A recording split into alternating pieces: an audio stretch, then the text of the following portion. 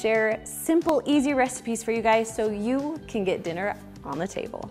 Now, these last few months have been really interesting. We have been getting so many comments of stories from you guys. Stories that, I mean, horrible things have happened. People have lost jobs, there's been fires, there's been all kinds of things. And so you guys have asked us to find some simpler recipes that don't take a lot of ingredients to help you out a little bit more during this rough time. So this last month, I have been doing a few recipes a week, filming them for you, that are just 3 ingredients or less. Some actually are 4 ingredients, but you get the gist of it. We're trying to use the littlest amount of ingredients as possible so it won't cost you a ton of money, and so you can easily get dinner on the table for your family. That's our main goal as sisters. So I know this video is a little bit different, but I hope you enjoy it and I hope that it's helpful for you. So if you guys are ready, let's get cooking. 3 ingredient main dish is Dr. Pepper pulled pork.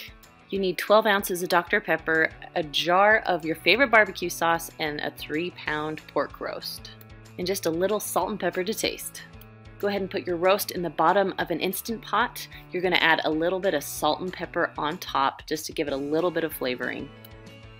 Then on top of that, you're gonna add 12 ounces of Dr. Pepper. I'm kind of just eyeballing it because you don't have to get it exact. You just need somewhere around a can or 12 ounces.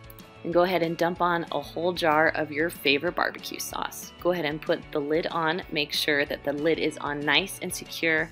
If you have a little knob, make sure you turn it to sealing. And I am going to cook this for about 1 hour and 30 minutes because it is so big and a little frozen inside. Yes, we want to make sure it's cooked. When it's all done cooking, you can release the pressure and go ahead and take the lid off.